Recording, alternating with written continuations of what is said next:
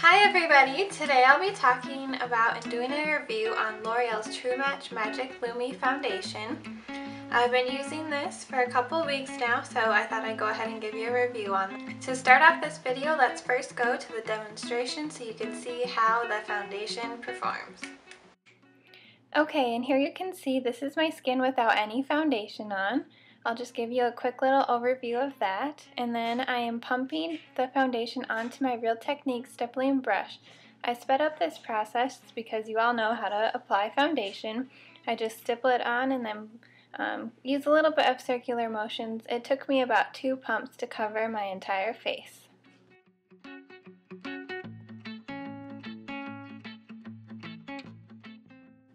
Okay, on the left side is the after and the right side is the before.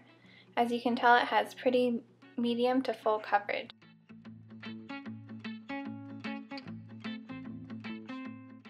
And here's a look at my full face with my foundation, contour, and blush.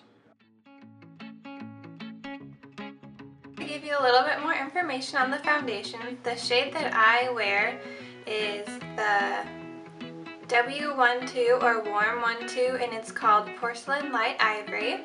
And this I think matches my skin pretty perfectly. I think it might be one of the lightest foundations that they do have for the Magic Lumi. And I'm looking on the Walgreens website. 1 fluid ounce, and the price at Walgreens is $12.49. Right now on the website it's showing that you can get it for buy one get one half off, so that would be a really good deal. If there's something else by L'Oreal that you like, you could do that and get a better deal that way. I love this foundation. I can't think of any negatives on it. I would say that it is a medium coverage, but you can definitely build it up to full coverage.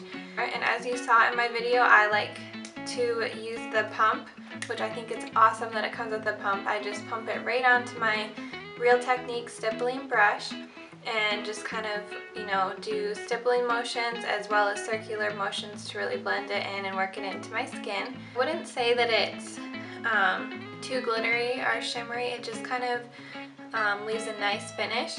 I don't depend on the foundation for my highlighted skin. I do always go in with another highlighter to add a little bit more, but I think that this foundation definitely gives you a really nice, healthy, kind of glowing looking finish to the skin.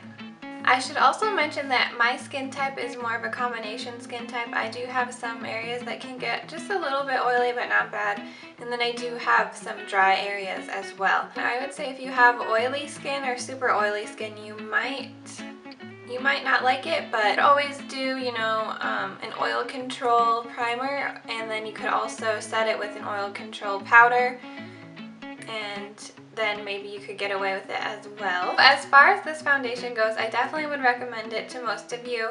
Like I said, if you have oily skin, you'll just need to try a little bit more extra steps to keep it from getting too oily. If you have any more products that you want me to review or any ideas, please comment them down below. If you like reviews, then just please like this video so that I know.